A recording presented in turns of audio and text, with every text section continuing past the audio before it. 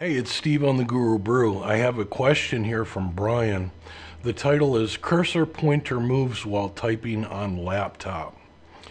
When I type using my HP laptop, the pointer cursor will often jump around on the screen and sometimes select or click objects without my knowing. Love the show.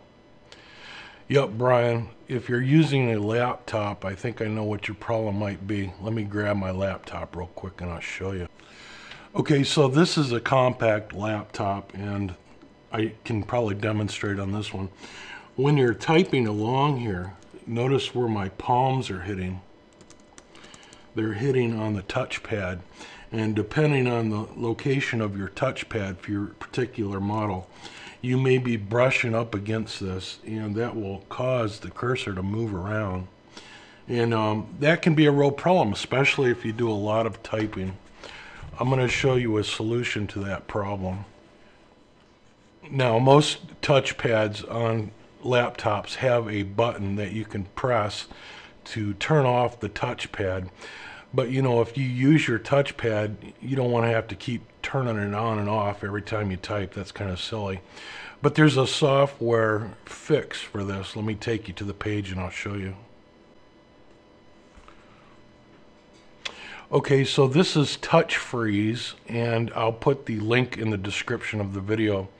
And it's just a little application that runs, and what it does is it disables the touchpad only when you're typing, and this will prevent you from brushing up against it and making the cursor jump around or do double clicks or whatever it is that happens.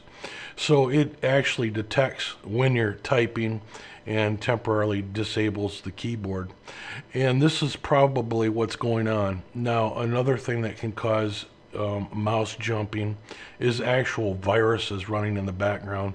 However, that's kind of rare, and I really don't think that's your problem. So go ahead and follow this link and install this and let me know if that fixes your problem. Thanks for the question, Brian. I hope this video helped you out. If it did, please leave us a thumbs up and a comment if you wish. If you have your own question that you would like answered, please head over to the gurubrewshow.com website. Click on the Ask a Tech link and leave a question, and maybe we'll answer it in an upcoming show. So thanks for watching, and we'll see you next time. Bye for now.